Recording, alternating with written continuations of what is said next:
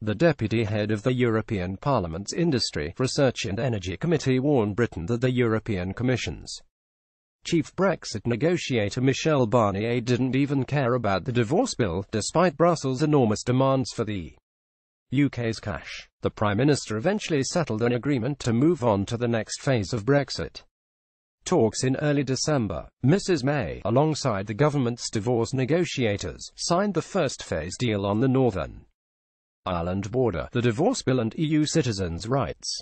The deal was seen by many Brexiteers as a defeat because of the concessions offered by the UK government to Brussels in order to progress. Express Getty Brexit News. Hans Olaf Henkel says Michel Barnier is out to make it hard for UK. I think they wanted to make the negotiations very difficult, and they've reached their objective. Hans Olaf Henkel. Conservative MP Jacob Rees-Mogg warned failure to ditch EU law would make the UK a vassal state, after it was suggested the European Court of Justice will play a role in the country during a proposed transitional phase. And Mr Henkel predicts that Brussels will still continue to make it difficult for the UK in future discussions as Mr Barnier seeks to protect the European Union from further departures.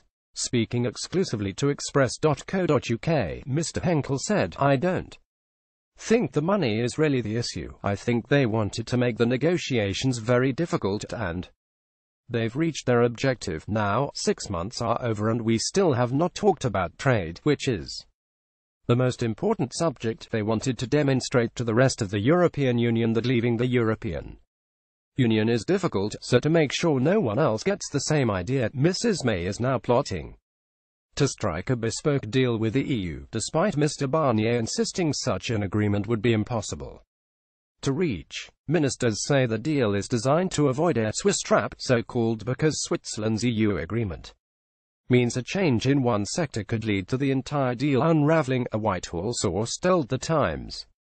The last thing we want is to strike a deal that then has to be renegotiated a few years down the line. Friday, December 8, 2017. Here is the 15-page Brexit deal in full. Other sectors would not be included in the deal, leaving the government to enforce whatever regulations it sees fit.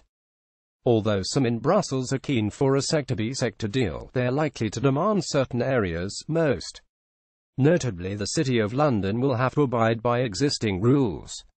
The approach could cause further cabinet rifts, with Foreign Secretary Boris Johnson hoping to rid Britain of all of Brussels' red tape. Mr Johnson is leading a group of senior ministers who want EU regulation, but Chancellor Philip Hammond is hoping to keep elements of Brussels rule to ensure single market access.